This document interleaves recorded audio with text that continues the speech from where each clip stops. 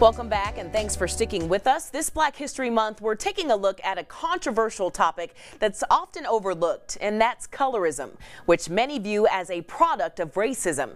Tonight, a look at what this issue is and why it's not only prevalent in the Black community.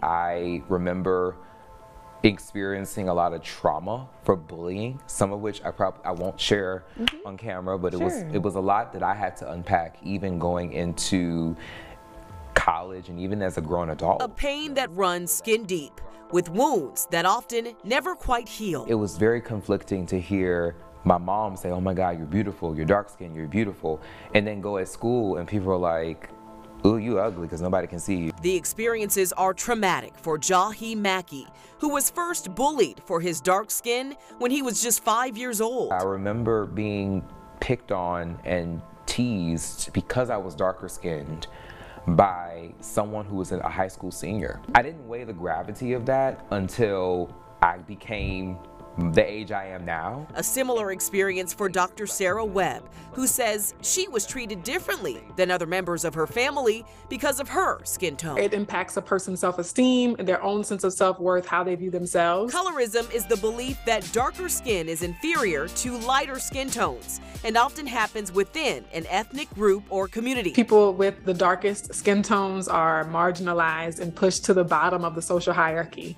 And people with lighter skin tones are elevated in the social hierarchy. Lighter skin is given more value in the larger culture. Dr. Sarah Webb from Baton Rouge is founder of Colorism Heal, LLC. I do a lot of speaking simply because, as I mentioned, there are people who don't even really know about colorism. It's a small business that offers training and consulting services on colorism. She says the origins of colorism in the U.S. are as old as the antebellum South and can be traced back to slavery. The mixed race offspring of people who were slave owners, they were given more access to things like education. They were given more access to things like financial capital or financial status. Slavery and colonialism perpetuated the idea amongst people of all races that lighter skin are more European features. Long straight hair, thin noses, light colored eyes are inherently more valuable and inherently more beautiful. A belief that's been passed down from generation to generation, affecting social and economic outcomes of today. Research done by Catalyst in 2020 found women with darker skin tones were more likely to experience racism at work. In a 2018 study published by Harvard University, people of lighter hues were given less time behind bars than their darker skin counterparts.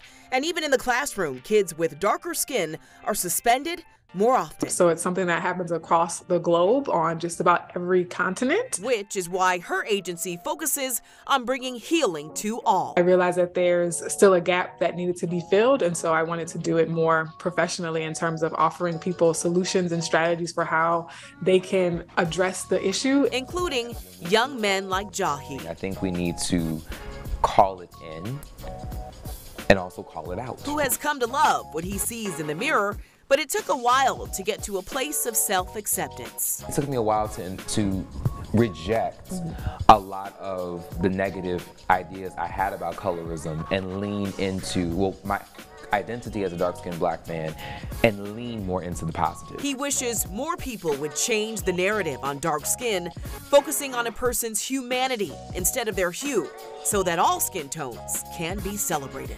Oftentimes we feel as though we are not enough or we're too much.